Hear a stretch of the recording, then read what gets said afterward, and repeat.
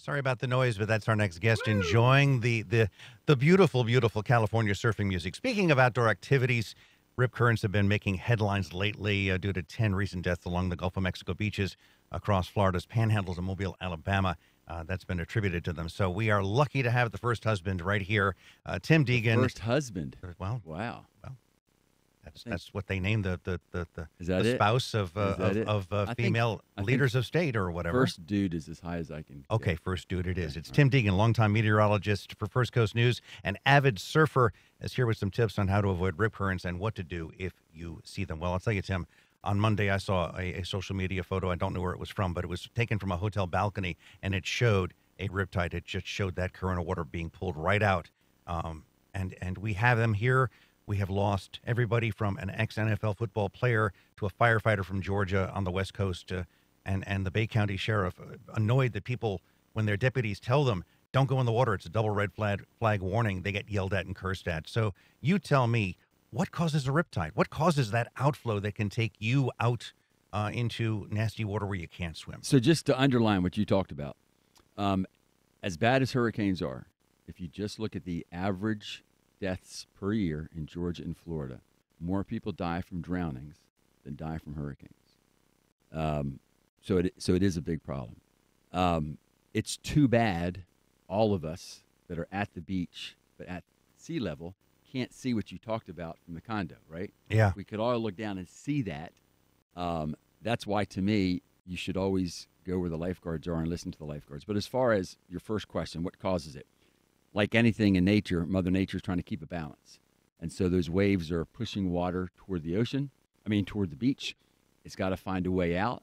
And just like a river's current is going to be strongest where that channel is, the ocean is going to find where the channel is. And so the rip current wants to take you out. If I could, and I understand why we talk about the rip tide, the rip current, locals here tend to call it runouts. I understand why we focus on that. But let's face it, we all hear the tip.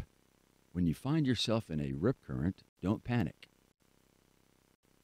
If we're human, we're probably going to panic. So I want to attempt something this morning, and that is as a prevention to keep you from getting in the rip current. I think sometimes something that we miss is when it's most dangerous. And I'm not going to talk about the obvious. When it's stormy, when there's a hurricane, when there's a nor'easter, obviously that's dangerous. And I think for 95% of us, we won't get in there. We won't let our children in there. We'll talk to our mom about not getting in the ocean. And then there are those people that no matter what, they will get in. But in my 42 years of watching the deaths that we have in Florida and Georgia, 90% of them happen when the ocean is like it is today. It's relatively calm. That's when people get in. What I would love for people to focus on, if they don't want to be in the situation where they're floating in the rip current and they're panicking, even though everyone says, don't panic. I get it. After over 42 years of surfing, I do. Know when the high tide is.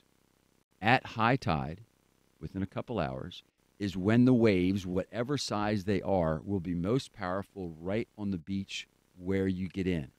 The closer you get to lower tide, no matter the size of the wave, 1 foot or 10 foot, those bigger waves are going to be farther offshore to where you're probably not even going to get out there. Number one. Number two, at high tide is when you have your quickest drop off from shallow water to deeper water. Very often at low tide, because our beach is pretty horizontal, you can go a long way before you get into deep water. So although it doesn't happen all the time, what I hear from lifeguards is frequently, it's near high tide, so it's a strong beach break, disorients a person. They fall in or start suddenly in deeper water than they expect to be, and then that water pulls them out toward the rip current. So, and the nice thing about a high tide, and I say this as a meteorologist, is it's the most accurate part of the forecast because it's not weather forecasting, right? Truthfully, it's astronomy. I could tell you 20 years from now, if you're going to have a birthday party on the beach, when high tide is. Know when high tide is. And that's not me saying don't get in the water, but know when high tide is. Respect that. And I think you can go a long way, at least to keep your family and friends safer.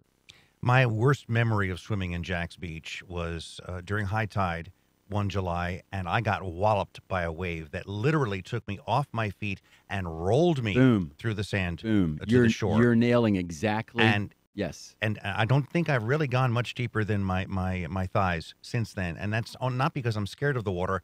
It's just that that was such a vivid, pardon the pun, impact to be rolled over the sand by the wave. And I know it was high tide because I could see the condo where we were hanging out for a party. Yep. It wasn't the walk down the low tide sands. As a beachgoer, what do you look for?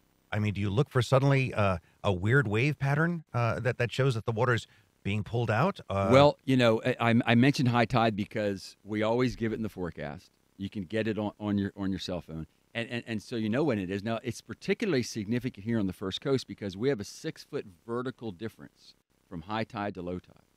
And so what that means is at low tide, you have this very shallow, gradual drop-off that wouldn't have a wave knocking you over. At high tide, you do. So, for instance, today, high tide is at 5 in the afternoon.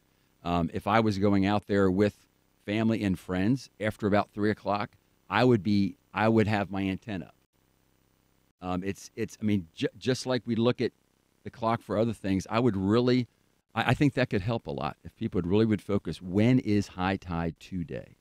The other thing they need to focus on, and this came from Bay County Sheriff Tommy Ford, wrote in a Facebook post this week that he's beyond frustrated at the situation that we have tragic, unnecessary deaths in the Gulf, and that his deputies were being yelled at and cursed at when they would try to tell people, don't go in the water. He even states that he has seen 2 people drown in riptide. So if the lifeguard is there and the red flags are flying, and they're visible when you drive on the beach, there's a sign. When you walk on the beach at the little boardwalk, there's a sign, and there are flags flying from every lifeguard stand. Keep your eyes open and understand red means only wade in the water, right? Right. And yeah, I mean, let's face it. We see people who do that kind of stuff in all kind of situations. So I'm really talking about the 9 out of 10 of us in which the tragedy happens because maybe a daughter is caught. The father goes out to save the daughter. I remember a situation in Amelia Island where there was a huge reunion. One person went to save someone.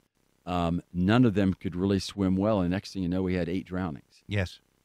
So that's another thing, that if someone is in danger, of course, you want to go save them.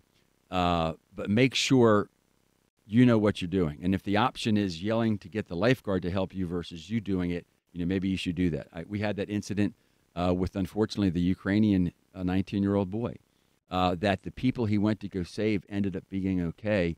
He ended up drowning himself. And we see that a lot where we're the hero, and I say that in a positive way, where the hero actually ends up being the one who drowns.